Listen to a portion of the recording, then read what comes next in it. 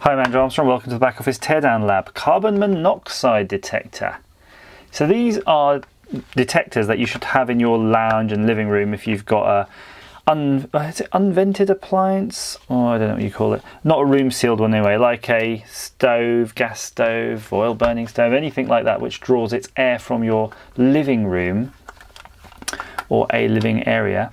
You can see it says replace unit by October 2015. So this is an old unit. It's been donated to me, and just see these holes here. I had to poke things in these holes and mess around to try to get the lid off, but I finally did.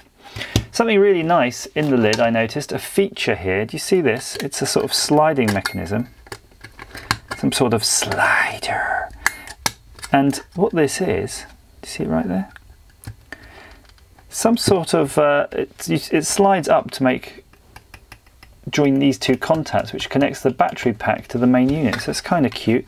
So I guess when these things got shipped out, or when they were final QA tests, someone must have just sort of pushed something through there and that would engage them. And there's a little window there. I think that's to see the status. Look, on. They actually had an on-off. So these look like they've sort of been subsidised by British Gas or someone else. There's a Honeywell Analytics, so it's probably a standard design from somewhere. Just want to see if you can see on. If you pick this sticker off, I can certainly see the O and I can see the N, yeah, on. So off would have been wedged in there, I guess. Indeed. So someone would have had to put a screwdriver blade in here and then just drag that down to on, where I guess this bit here would actually engage. It's a latching mechanism. Anyway, enough of time spent on that. First interesting thing I saw inside, I'm just going to cut this so you can get at it, is the battery pack, because it's 3 standard Energizer cells from what I can ascertain looking at it. Now I was really just expecting, I don't know what I was expecting, probably wasn't expecting AA cells, but I certainly wasn't expecting branded ones. Let's have a little measure, let's see how dead these cells are.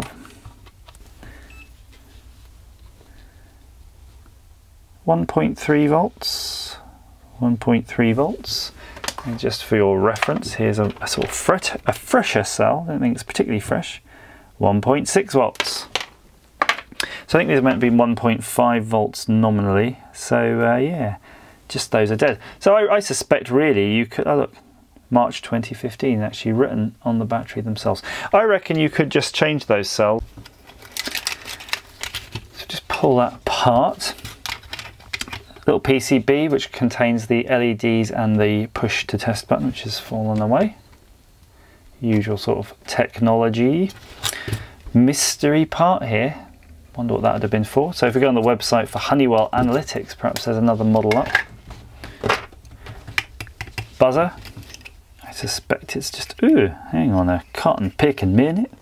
It's interesting because it's like quite big. And it's hooked in with at least 3 pins. Might turn on the soldering iron while I'm talking so we can maybe remove that buzzer. It might just, looks like it's sizable enough that it might contain gubbins so it buzzes itself. Let's have a look. Mysterious. It just seems to be like a big piezoelectric element. Soldering iron off, I think, yeah. It's not going to be anything too interesting here because, yeah. Never seen them glued in that way before. That might be fun to keep though, just for some experiments. I've got a big bag of them, as most people do, but... Oh, I've cracked it. Can you see the crack right there? No good. Chuck that away.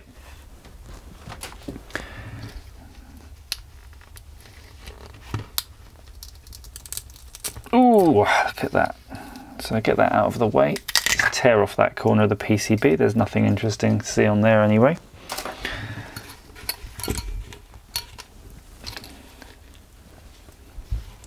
SF450EN. Guessing that's kind of the software version on this chip. If I can remove the label, I might be able to see what chip that is. Got plenty of sticky stuff on it. To pick.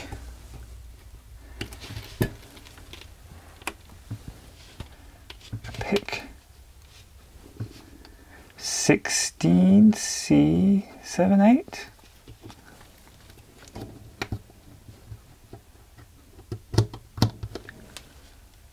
Yeah, a pick 16C57C.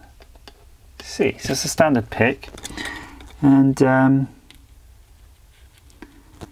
a lot of chips here that are just driving this big old wodge here, and this big old thing is probably the sensor itself. Only 2 pins though. Interesting. Look at that arrangement. It's as if it pushes in, and these are the holders for it. So maybe we can actually remove it. Yes, we can. I'll be. That's very, very interesting. Never seen that before. So this is the actual sensor. 6th Sense EcoSure. Caution. Band C. So they're the US patent numbers. You can find out everything you need to know about this sensor. Carbon monoxide, eh? Well, I'll be, and I'd certainly never have expected a carbon monoxide sensor to only be 2 pins. And the reason is, I know for a lot of the sensors that use that pick up smoke or ionizing gases, they always have 2 parts. So there'll be like some sort of light emitting thing and then some sort of light receiving thing, and if it detects a change between the 2. But so, you know, that would always require at least 3 pins.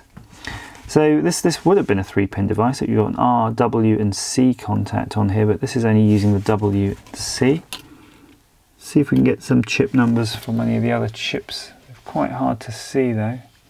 Looks like a 24L, 24L C018.